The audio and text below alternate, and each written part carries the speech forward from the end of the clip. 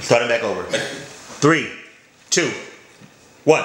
Okay, speaking for myself, like when I am canceling somebody, I'm doing it with the intent of actually hurting their pockets, right? So let's say, for example, boycotting. If I'm boycotting R. Kelly, right? I know he can make money off me listening to his music, and as a whole, he can make. If he listens to his music, he can make money off that.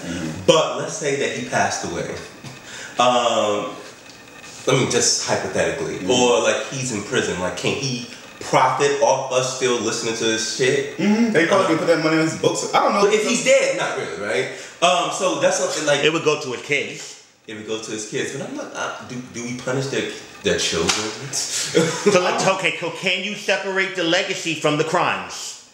Not while they're alive, and not while they can benefit. That's my philosophy. Like Michael Jackson, like.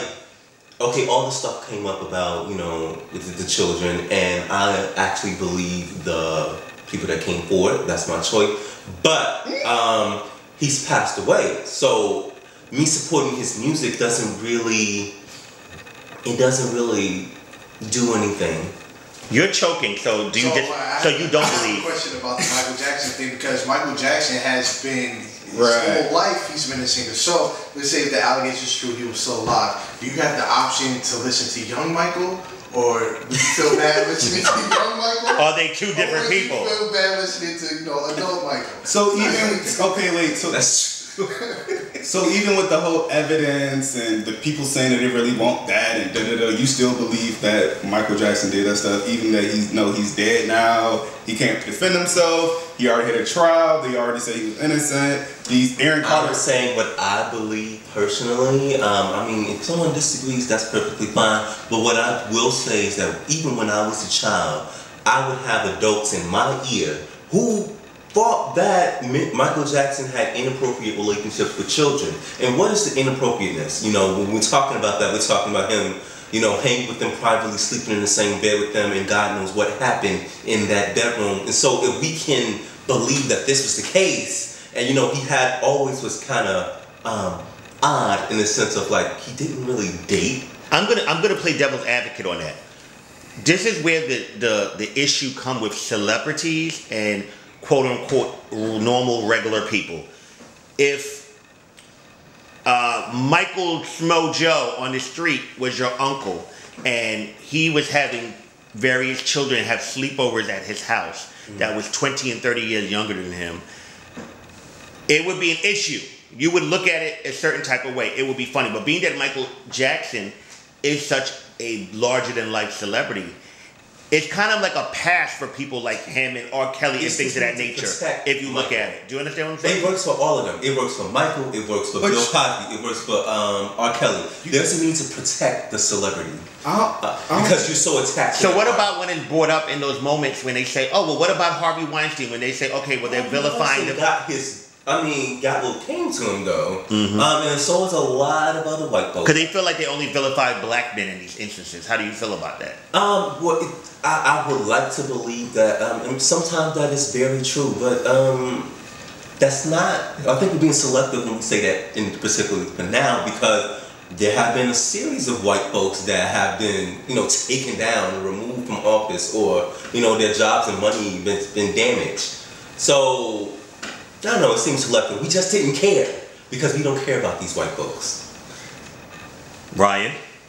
Okay, so first, I feel like we can't group Michael Jackson or R. Kelly. Those are two totally different things that are two totally different cases. I feel like if I'm for Michael Jackson, doesn't necessarily mean I'm for R. Kelly. Second, I also feel like the thing with we vilify blacks and not whites. Don't do nothing wrong.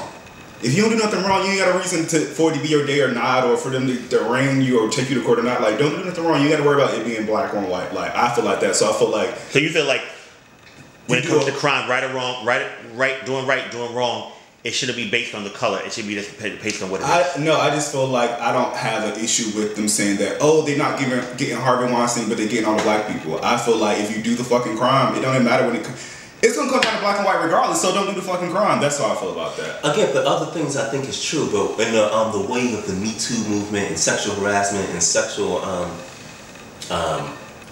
inappropriateness, whatever, I think they've been pretty fair. I just think they've been pretty. And I've never watched the Cosby Show, so he wouldn't have got my money anyway. It just wasn't my kind of. It wasn't. I'm from the hood. It wasn't my kind of show. But I also. See, when you make a statement like that, that doesn't even sound right, because I know a lot of people from the hood that watched the Cosby Show. That there's certain shows that transcends class of money. Like I know there was people that was poor that way. It's like people in the 80s that rich people didn't only watch Dynasty. Everyone did. Do you understand what I'm saying? I was more of like a Family Matters, the Parenthood, more of that kind of more like. Something you couldn't relate to the Cosby Show. I can't relate. That stemmed from the Cosby Show. That's true. But again, the Cosby Show's before my time. I didn't really watch it. Right. You was more of a Family Matters person, right? I didn't watch Family Matters either. What did you watch? It's like your black family. That's my black family. The Hughleys? Bitch, Fuck no. Fuck no. I don't even think he's funny. Ooh, Hughley? And that's another thing too. This whole I watched the Bernie Mac show. Okay, let's go back into this camp. So this. Did you see the thing with AJ?